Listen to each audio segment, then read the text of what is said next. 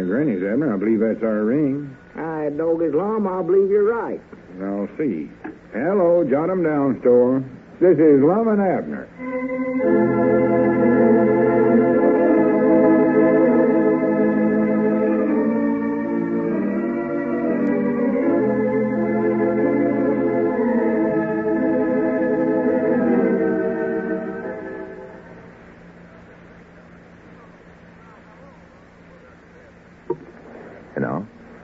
Let's see what's going on down at Pine Ridge. Well, Squire Skimp is suing Lum and Abner for $1,000 for alleged injuries he received when he fell in their theater last week. Yesterday, the old fellows tried to settle out of court, but Squire's terms were a third interest in the managership of their theater, which they promptly turned down. As we look in on the little community today, we find Abner in the Jot 'em Down store and library helping Lum prepare for some kind of a trip. Listen. Well, Lum, why can't you just call in there at the county seat and horse a lawyer? What do you have to make a trip all the way in there for? Well, because it's easier to tell this kind of stuff to a fellow direct than to try to tell him over the long-distance telephone. Why? Well, I don't know. You can just talk to him better. I get excited when I get on the telephone. I'm afraid I'll get things mixed up. He might not understand who's suing who. Uh-huh. Well, we could Squire Sue. Now, listen to that. Ain't that awful? Well, let's see, you thought you was talking on the telephone. Yeah. I believe I must talk better on the phone than I do just sitting in a room this way. I believe I'll call a lawyer. No, you better let me handle that. Well, if we got mixed up, Lum, and sued Squire, that's what I meant to say when I said Squire Sue. Granny, that ain't a bad idea. No, if we could sue Squire with me, we'd get $1,000. Why don't we sue him for $1,000? Doggy, that's a good idea. What do we sue him for? Well, that's the trouble. I can't think of nothing. Let's see. Let me think now. You better let me go in there and talk to the lawyer. I want to look him over pretty good before I hire him anyway. Well, Dick Huddleston give him a good recommend, didn't he, Lum? Yeah, but I want to see him personal. I'm a pretty good judge of him. I can tell right off if he's a good, honest lawyer or not. Oh. I'll use psychology on him to test him out. Uh-oh. Besides, being justice of the peace, I know a lot of them legal terms. Yeah. I can tell by talking to him if he knows what he's talking about or not. You get in there and start to talking law matters with him, Lum, and get to trying to use that psychology, why, we're just the same as lost the case right now, I'll tell you that. I wish you'd quit being so skeptical about everything I do. Well, I still think you could just phone in there and save yourself this trip and time. I'll have to stay here at the store all by myself. Well, it ain't safe phoning this kind of stuff. Safe? Squire'd more than likely be listening, just sure as the world, over the party line. Oh, yeah, Doggy, that's right. I forgot about the party line. Yeah. Besides, I've already arranged to borrow Cedric's car for the trip. I wonder what's keeping him now. He said he'd be here at that car at 2 o'clock sharp. Look here, after 2 o'clock now. Well, maybe he made a mistake and drove right into the county seat. You know how Cedric gets things mixed up, Lum. Yeah, maybe I better call over at his place. Well, ain't he over at Frank Forster's filling station? He told me that, said he's getting the car all oiled and all that. Oh, yeah, that's right. He did say that. Yeah, what's that ring over there? 2 longs and a short, I believe it is. Yeah, that's it, I think. 2 shorts and a long one. I can't reach 2 longs and a short, I think. Well, are you sure now you can drive good enough to drive Cedric's car in there, Lum? Why, of course I can. Hello? Is that you, Frank? I'd hate to ride in there with him. This is Lum. Is Cedric there, Frank? Get to thinking about something else, take right off through the woods. Oh, I see. Yeah, well, much obliged, Frank. Oh, horse and goodbye. Yeah, that horse will bring him home. He's on his way over here now. Frank is? No, Cedric. Oh, I was wondering what Frank was coming over there for. Frank said Cedric been sort of overhauling the car. Overhauling? Yeah, that's the reason he's late. Getting it in good condition for me. Oh. Good for him. Well, now, are you sure you ought to try to drive that thing, Lum? Of course I can. I've drove a car before. Don't you recollect I had one myself once? Had that Saxon. Oh, yeah, a long time ago.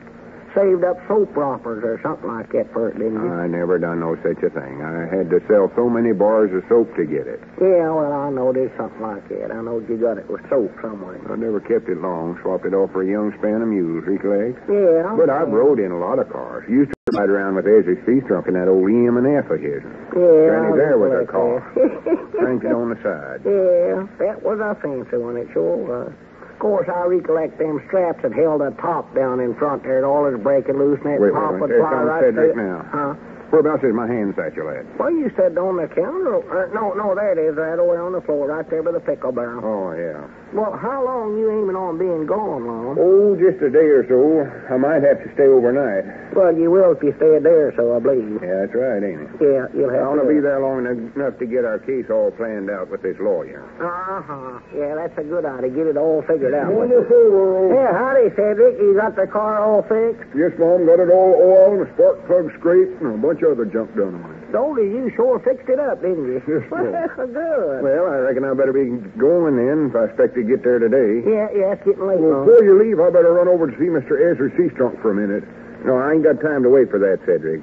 I'm late getting started now. Yeah, you can go see Ezra after Lum's went, Cedric. Well, I ought to go right now, though. Huh? No, you'll have to do that later, Cedric. Yeah, see, Lum's got to get in there at the county seat and see this lawyer feller Dick Huddleston told us about. Well, what do you want a lawyer for? For the trial that's coming up. Squire Skimp's lawsuing us for $1,000 damage. Claimed he hurt himself when he fell down our picture show the other night. Well, I thought you told me you fellers was going to settle that outside of the courthouse or something like that. Well, we was aiming on it, Cedric, but never done no good. Settle it out of court, you mean, Cedric? Or something like that. Yeah, that's what it is. No, Squire said he'd drop the charges if we'd give him a third interest in our picture show, but I reckon we ain't going to do that. I know. No, sir. Of course, I reckon he'll get a third interest anyway before we get done with this. Of course, we ain't going to be able to raise that $1,000 he's going to win from us at the trial on. Is he sure enough going to win that from you? Why, he's bound to. See, me and Lum wrote him a note to cheer him up, and we said in it that it was all our fault that he fell down. Abner, I wish you wouldn't tell that around. Huh? It just makes us look so silly. I get embarrassed to death over it. Silly. Yeah, very odd. It's two grown men ought to have more sense than to do something like that.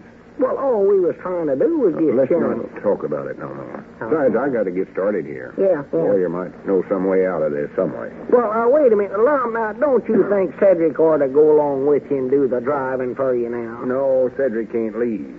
Besides, I'll get along all right. Just tell me how to start it again, Cedric. I'm all right from there on. You better tell him that again, Cedric. Yes, Mom. Well, it's just like any other car. You just sit in it and see that it ain't in gear first. Yeah. Yeah, I know, and then you turn the switch. But which way do you turn the switch? Oh, you can turn it any way you want to. Anyway. Yes, Mom. See, it don't work no more. Huh? Well, see, what you have to do is to turn a thing that says lights on it. Well, don't that make the lights go on? No more. Oh. Well, how do you turn the lights on then, Cedric? Oh, you just go around to the front of the car and swap each light a gooder, and they go on, sort of. Yeah, that is a stunt. Well, how do you turn them off then? Oh, you just put the brakes on good and hard. Put the brakes on? Yeah, just like any other car. Uh-huh. Well, let's see now. After I turn the engine switch on by turning the thing that says lights, then what I do? Step on the starter? You can if you want to. Well, you have to step on it, don't you, Cedric? No, Mom, I never do. See, it's broke. Broke? Yes, Mom. Well, how do you start the car then? Well, best way, I always stop on the side of the hill. Side of the hill, You just coast and get it started that way. Oh, sure. Yeah, that sounds like a good idea. Yeah, but what if there ain't no hill where I want to stop at? Why, just drive around till you find a hill, Lum. Ain't that the way you do it, Cedric? Yes, Mom. Yeah. Yeah, but what if the hill's a long ways away from where I want to go? Well, no, me, that won't bother you. As long as you got the car, you can just drive over there. Oh, yeah, that's right. Then you just drive back to the hill and stop. Doggy, wait a minute here. I don't believe that's going to work out right, though. I'm mixed Cedric, up are with you something. sure you couldn't get a day off and come along with me? No, Mom, Mr. Bates won't let me off. I done spoke to him. Oh, You'll get along all right, though, Mr. Lum, if you'll just let me run over and see Mr. Seastrunk for a minute first. no, now, Cedric, Lum told you there ain't time for that now. He's in a hurry. I ought to go over there. Well, you can wait now. Now, you can do that later. Well, I reckon I better get started. Yeah, you better, Lum. Here, wait a minute. I'll get your hand satchel for you. You don't want to forget that. Just take me a second to go and see Mr. Seastrunk and pick my... Cedric, stop bothering Lum about that now. He's told you once he ain't got time to wait for you. Here's your satchel, Lum. Yeah, thank you, Abner. Yeah. Well, I reckon this is goodbye. Cedric, would you mind coming out and help me start the car? Yeah, go help it start it, Cedric. Oh, I'll left the motor running for you, Mr. Lum. Oh, well, good. Lum, now, you be sure and tell that lawyer what a snake in the weeds that Squire Skimp is, and tell him that you don't believe he's actual hurt and he's just trying to beat us out of $1,000. I know what to tell him, Abner. Well, I just want to remind you some things to tell him. Well, now, if you want to handle this, maybe you better go in there. I never said nothing about handling. I never want to make you mad. I'm just trying to remind you. Well, I sat there and made a list of everything I'm going to tell him. All right. Be sure and take the list with you then. Oh, wait, Mr. Long, here's some pieces of grape baskets. Pieces of grape basket? I don't want no junk like that, Cedric. I know. Yes, you do. They help you stop the car. Huh? Well, you see, the brake bands is might not wore out, and it helps some to stick some of these thin pieces of wood in the brake drums there. Works pretty good till they fall out. Oh, well, you better take them along then, Lum. All right, give them here. Yeah, so long, Cedric. So long, Abner. Yeah, have a nice trip, Lum, and get her case all fixed up good for us now. Yeah, I will. Goodbye. Yeah, so long. Oh, but I hope he gets along all right. I'm sure glad you had that car all overhauled and put in such good condition for him, Cedric. Yes, Mom. I still went to see Mr. Seastrunk, so. Well, don't worry. Doggies, look at him go, Cedric. Look out there. That Lum, he's sure making that thing jump like a jackrabbit. Well, it'll run good now. Of course, nearly all them cylinders is running now. Well, Doggies, he's sure tore out of here. If he keeps that up, he's going to make a fast trip in there to the county seat. I'll tell him that. Well, he could make a lot longer trip out of it, though, if he'd have let me go see Mr. Seastrunk.